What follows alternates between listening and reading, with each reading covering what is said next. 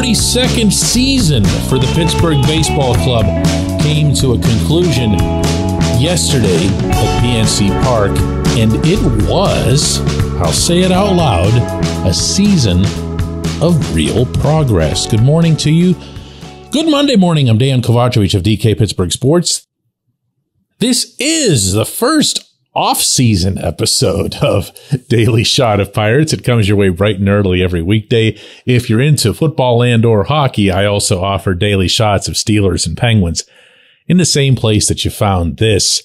And yes, this show does go on all year long. That's kind of one of the things about all three of the daily shots. They never stop.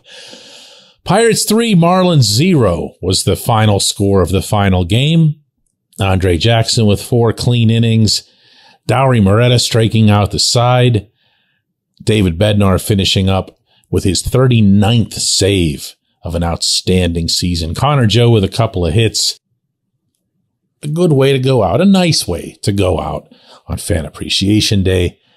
And all else that the final game of the summer always entails.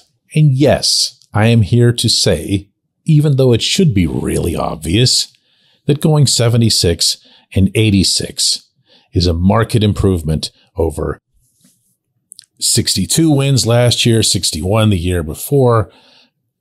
From the most macro perspective possible and measuring everything by the simple number under that really important column in the standings marked W, this is 14 games. It's 14 W's. Now, you can say, all right, well, if it wasn't for April, then this wouldn't have been whatever. And I've done that to an extent. I remain, to this day, exasperated that nothing was done to pounce on that April start.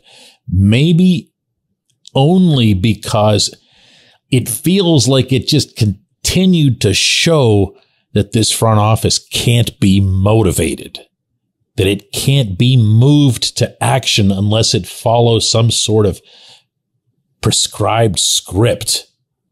And that for me was a big, big put off. And to an extent, it still is. However,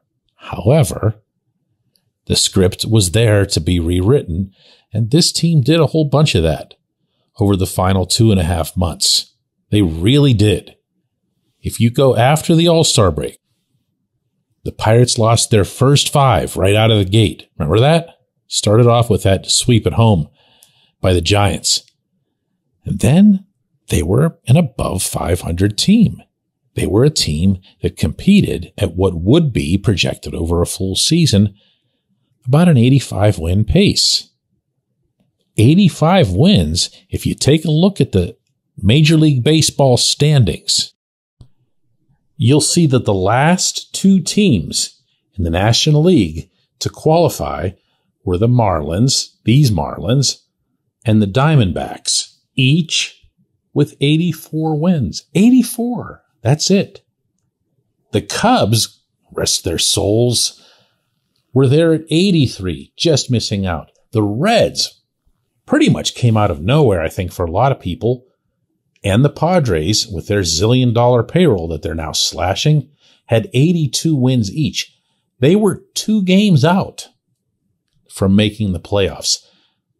That's a pretty tight pack. And oh, by the way, the Giants were 5 wins out, and the Pirates were next at 8 wins out. 8 wins. 8 games back of being a wild card team this year. So the fun starts now, as far as I'm concerned, when it comes to seeing what's left. What holes are there to fill? What positions can be legitimate upgrades without throwing off some sort of developmental path for someone?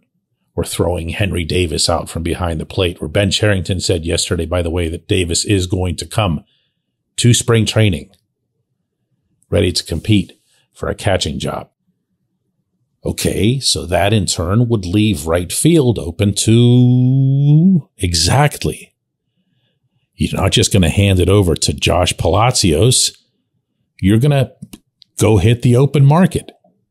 You're going to do the same thing. You have to for first base. You're going to do the same thing. You have to for the rotation. At least 2 significant starters, as I see it. 2 of them for that rotation. That's 4 players who are going to come at considerable expense. But guess what? In theory, they've got it to spend. They really do. I can look at the amount of money that they spent, actually paid out this year, and it comes close to $90 million when you get down to, taxes, minor leagues, benefits, all these other things that get counted into what's called a competitive balance tax payroll, the way it's computed for the purpose of the luxury tax. But probably the more telling way to go about it is to say, all right, where are they if they just sign all of their current guys, their current players in-house? They're not going to lose any of these people, at least not anybody that they wouldn't want to. And then say, all right, now what's left? What's left and how much do we have to spend? I'm of the view that Bob Nutting and Travis Williams should be authorizing a payroll of $100 million for 2024. That'll show me that they're interested, and way more important than anything that they show me, that'll allow Cherington to go get his guys, to go after. If these are his 4 objectives, he's not going to lay that card out. To go get them. To go get them. That doesn't mean you have to go after the very highest priced guys, because you're going to get outbid for those. It doesn't mean you go chasing Shohei Ohtani or whatever. It could mean going in pursuit of these Japanese. There's 2 Japanese free agent pitchers who are available from over there. It could mean making trades with teams that'll be heading back into the direction where the Pirates were 4 years ago, that it's just going to say, look, we've had enough. We're selling off. I mentioned San Diego doing that, right? Okay, go get Joe Musgrove. I mean, I'm just throwing that out there. That's what I'm talking about here. There's all kinds of different ways to execute this. Man, would it be cool to have Joe back, though, right? When we come back, J1Q. This portion of Daily Shot of Pirates is brought to you by our friends at North Shore Tavern, that's directly across Federal Street from PNC Park. It's home of Steak on a Stone, an eating experience, underscoring the word experience. The steak is brought to you partially cooked on an 800-degree stone, and you do the rest. It's a ton of fun, it's a great meal, and it's a baseball atmosphere like no other in Pittsburgh. North Shore Tavern, right across Federal Street from PNC Park. Your front door, your car, your bike, your computer, your gun. Safety is a habit. Every day you lock and secure your home and everything you want to keep safe. Gun safety and responsible storage are no different, and the best way to help prevent accidents, misuse, and theft. If you have a firearm, own it, respect it, and secure it. Visit ProjectChildSafe.org. Brought to you by the National Shooting Sports Foundation and the Bureau of Justice Assistance.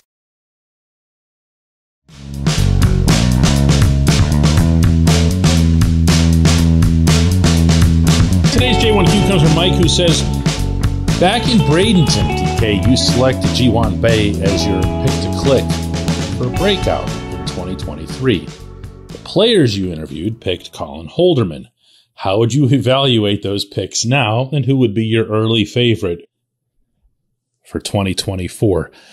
Going back to this exercise, which is something that I do every year in spring training, for those of you who might be new to this show, I'll ask as many players as I can, including minor league guys, some of whom really don't have a realistic shot at making the main roster, who's going to be the breakout player in Pittsburgh for the coming season.